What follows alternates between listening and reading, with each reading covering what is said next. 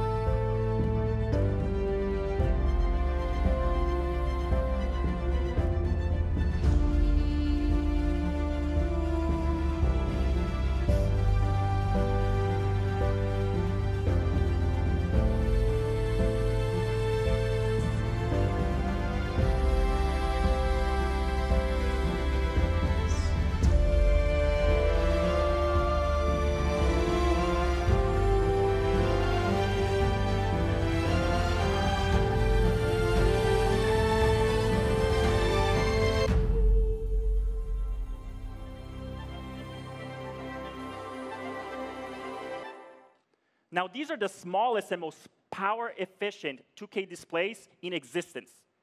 Now, they allow us to dramatically grow immersion while shrinking the size of the displays. But immersion is about more than just the holograms we place in the world. Immersion is also about how you interact with them. HoloLens 2 adapts to you.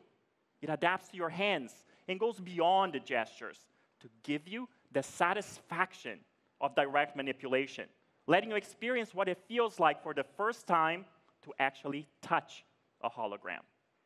To top it off, HoloLens 2 now also understands precisely where you are looking, enabling us to do things like understanding your intent and adapting the holograms in real time to your eyes. Then using the same cameras, we've enabled Windows Hello, iris-based biometric authentication, the most secure and reliable enterprise-grade solution. We optimized HoloLens 2 for long wear and comfort, keeping with Microsoft's tradition of inclusive design. We 3D scans the heads of thousands of people across a wide range of ages, genders, and ethnicities. And we then use this data to create a device that once again sets the highest bar for both ergonomics as well as comfort. HoloLens 2 has a universal fit system that works on the broadest and most diverse range of people, whether you wear glasses or not. Putting it on should be as simple as putting on your favorite hat. We reduced the weight of HoloLens 2 by making the front enclosure entirely out of carbon fiber, making it light and durable in a device that is ready for the modern workplace. And we also fundamentally changed how that weight is distributed, making you feel as if the device is floating on your head. Now, as a result of these and hundreds of other changes, I'm incredibly proud that with HoloLens 2, we more than tripled the comfort of the device. HoloLens 2 sets a new standard for comfort in mixed reality headsets. Now, the list of innovations in HoloLens 2 goes on and on, but instead of telling you about it, why don't we show you? Now, as Alex mentioned, the HoloLens 2 is very comfortable. It fits just like a hat. And the only thing that's even more effortless is how I'm automatically signed in. With Windows Hello and iris authentication, the HoloLens 2 is actually signing me in as I put on my device. Now, not only does the HoloLens 2 recognize me, it also recognizes my hands. Look at this. Fully articulated hand tracking. And as I move my hands around, the HoloLens 2 is actually calibrating to my unique hand size. And of course, not only does the HoloLens 2 recognize me and my hands, it also recognizes the world.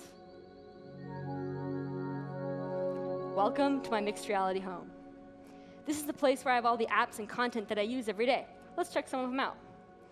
Now, I've seen many people put on HoloLens for the first time, and the first thing people do when they put on the device is they reach out their hands and try and touch the holograms. And now, you can. Look at the way that the hologram's responding to my hand, almost inviting me to touch it. And in fact, I can just grab this corner to resize it. Or I can rotate it, or move it. That's right. We are touching holograms. This is an app I've got called Spatial. Let me just put it right there. I've got another app here called Vuforia View. Now, it's a little big, so let me just use 2 hands here to make it smaller, and then rotate it so you can see. There we go. And then let me put it down here in your Spatial, maybe make it a bit smaller. Yeah, that's nice. All right, now let's switch gears and talk about a different kind of application. I've got a browser over there, but it's kind of far away, and I don't really want to walk over there, so let me just call it over with my voice. Follow me. This is a browser that's running Microsoft Teams, which is a tool that we use back home to collaborate. Let me see what the team's been working on. OK, it looks like they've got a surprise for me in the Playground app. I just have to say the words show surprise. All right, so let me just open up that start menu here, and then place the app, and then launch it. So now we're actually exiting my mixed reality home and going into an immersive experience. But notice that that browser that I had actually followed me in. Now this can actually be really useful when you have things like emails or PDFs that you need to reference while you're doing your work. I don't really want it following me around, though, while I'm showing you all this cool stuff. So let me just put it over here, and then we'll get back to it later. Welcome to the playground. We spent years exploring and refining interactions for HoloLens 2. And the playground is just a tiny sampling of the many prototypes that we built, tested, and learned from. Our approach was basically to try out as many things as we could and look for the things that stood out. So for example, here I've got 3 sliders. Each of them is controlling this wind farm simulation, but each in a different way, using a different interaction technique. One of the things we tried is this touch slider here. So here I can just stick my finger in the slider and have it go to a particular value to control that wind speed there. It felt OK. We also tried this push slider. So this guy can kind of nudge from side to side, kind of like an abacus, which was interesting. Now, the interaction that really took home the cake, though, was this pinch slider. The way that works is you just pinch it and move it wherever you want. And what we found was that people really like that tactile sensation of their fingers touching as they grabbed and then released. And across the board, for all interactions, the audio and visual feedback as you grab, move, and then release were all really critical for making this experience feel connected. Oh, this is just so satisfying. I can't wait for you all to try this out. All right, now let's move on to a different kind of control, buttons. How do you press buttons on HoloLens 2? Well, you just reach out and press them. Now, one interesting thing that we found about buttons was that the size of the buttons actually impacted the way that people interacted with them. So for example, for the smaller one, most people would use 1 or maybe 2 fingers, but for the larger one, pretty much everyone used their entire hand. And this is kind of interesting when you think about it, because these objects don't really weigh anything. They're just digital things. But despite that, people would treat them like real things, almost as if the bigger one had more weight. I just love the way these move and the sounds they play when I press them. It's great. All right, how about something that uses all 10 fingers? Well, to test that out, we built a piano. So here I can just play a chord, or I can play the keys one at a time.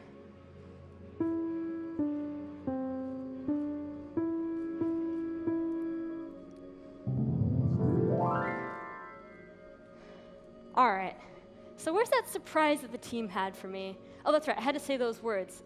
Show surprise.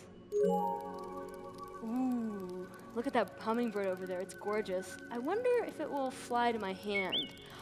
Yeah, oh wow. This is beautiful. I just love the way that it's following my hand around. I've got to tell the team, they've done a great job.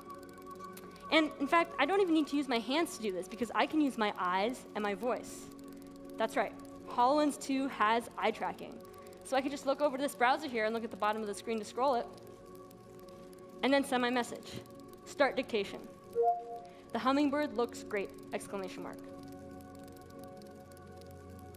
Send. So this is what we mean by instinctual interaction. By combining our hands, our eyes, and our voice, HoloLens 2 works in a more human way. Today, companies tackling the world's biggest problems are increasingly spread across the world, and the HoloLens lets us work together as if we were standing next to each other, face to face. To show you how that works, let me just flip into Spatial here with my HoloLens 2 and materialize the room. Hi, Jenna. Hi, Anand. Hey, everyone. It's great to be here on stage holographically. It's great to have you here, Jenna. Can you tell everybody a little bit about what you're seeing? Sure. I can see your lifelike avatar, which we generate in seconds from a 2D photo, and we can walk around the stage with spatial audio and use this whole space around us to collaborate as if we're all here together in the same room. Cool. Now, to show you how companies are using spatial to transform the way they work, let's invite Sven Gergitz, CTO of the iconic toy brand Mattel, onto the stage. Hey guys, how awesome is this? So at Mattel, we're undergoing a massive digital transformation. It's touching all aspects of our business. This includes the way that we're using technology to design and to develop our products. Our classic brands like Barbie and Hot Wheels and Fisher-Price, they have diverse teams of designers, engineers, marketers, and manufacturers that are spread all over the world. They can now come together in a spatial project room, reducing the need to travel as much to get everybody on the same page. Okay, guys, let's come up with some ideas for a line of aquatic toys. Yeah. How about sea turtles? Oh, that's really cool. Let's try sharks. That's cool. How about jellyfish? So all we have to do is say the words, and they're instantly visualized right before our eyes. You can even click into one of these bundles, and they expand into a full-blown internet search, complete with 3D models, images, and web pages.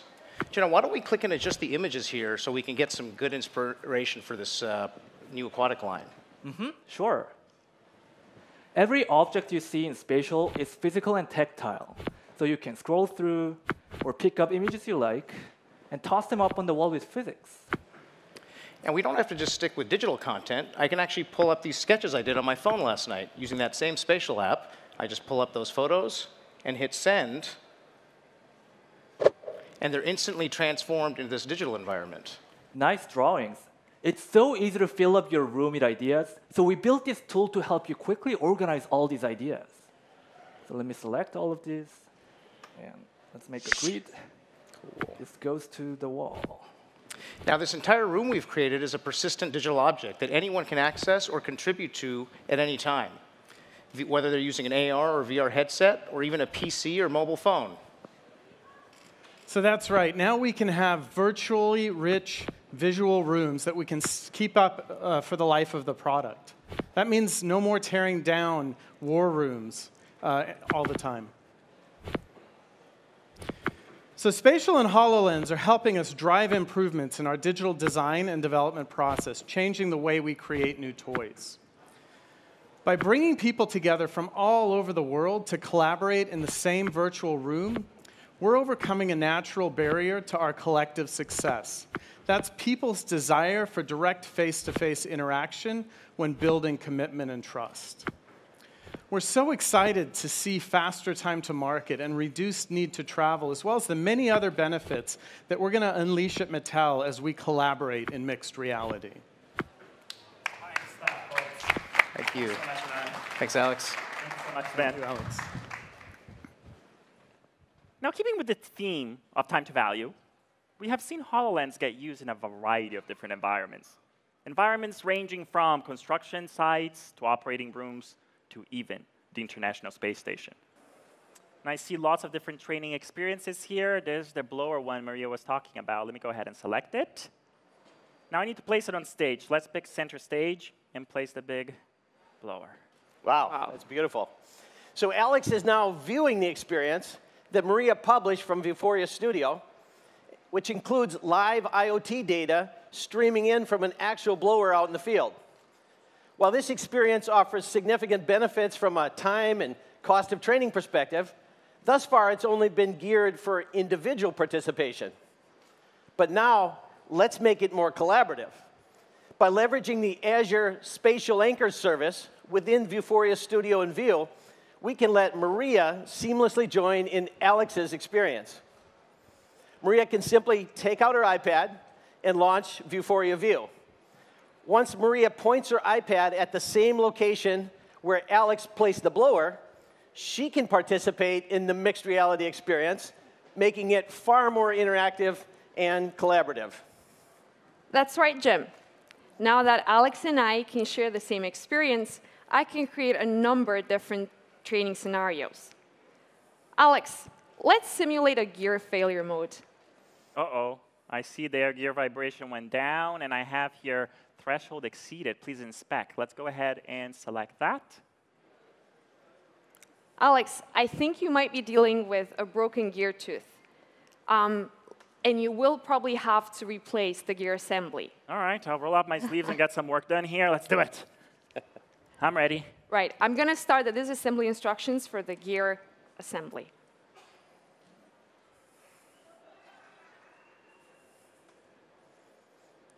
There it is. I see it. Now that Alex is using HoloLens 2, he has access to a wide range of hand and eye tracking capabilities that are all available in Vuforia Studio and View. All right, let's put it back. That is so awesome. Fantastic. Vuforia Studio allowed Maria and Howden to create a single mixed reality experience without worrying about which platform it would be viewed on.